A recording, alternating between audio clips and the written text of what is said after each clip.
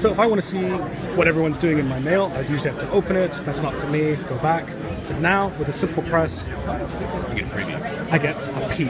Yeah. Peeking's fantastic. I can do some simple actions if I like, or I can jump back out and I can have a peek at the next one. Reply, forward, mark, all from a single press.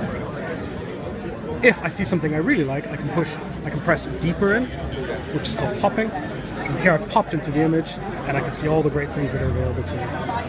It just makes life so much easier and so much more convenient.